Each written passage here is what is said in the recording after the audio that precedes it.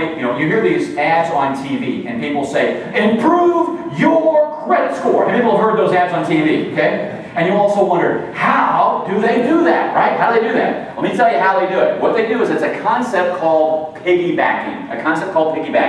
They will actually take people like yourselves who have great credit scores, and they'll contact you and say, could you let a stranger be an authorized user of your credit card for just a flicker of a moment, okay? They can't make any charges on your credit card, but we're going to put them on your card as an authorized user, okay?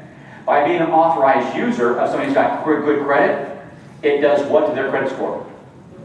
Boosts it immediately. It's called a concept called piggybacking. FICO 08 tries to identify that and eliminate that option so people can't boost their credit scores by using devious means. And so that's another key, that's another advantage of FICO 08. It will also look at piggybacking, and so you get a better indication of what's going on inside people's credit scores. So, how many people have ever heard of piggybacking before? How many people have ever heard of piggybacking before? So some of you had. Have any of you had negative experiences because of it, you think?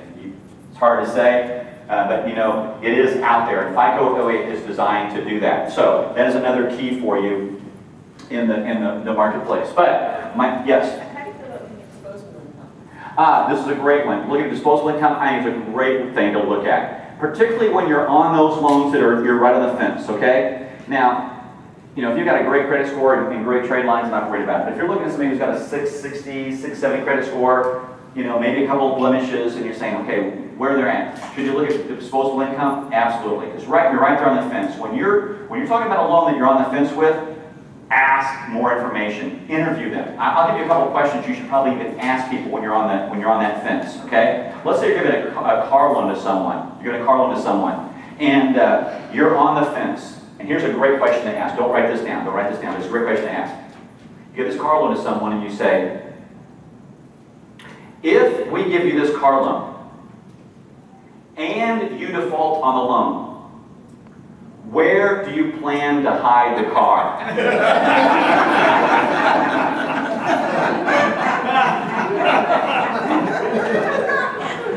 If they tell you at Uncle Bobby's house, do not give them the loan. Okay, that is an indication. That is not a good risk. Okay, that is not a good risk. Get that on video?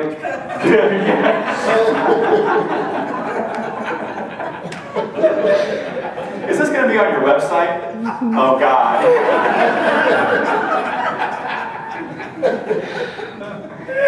This day is doing what? Let's do it with me right now. Get your hands up, get your hands up. This day is doing what? Going, yeah.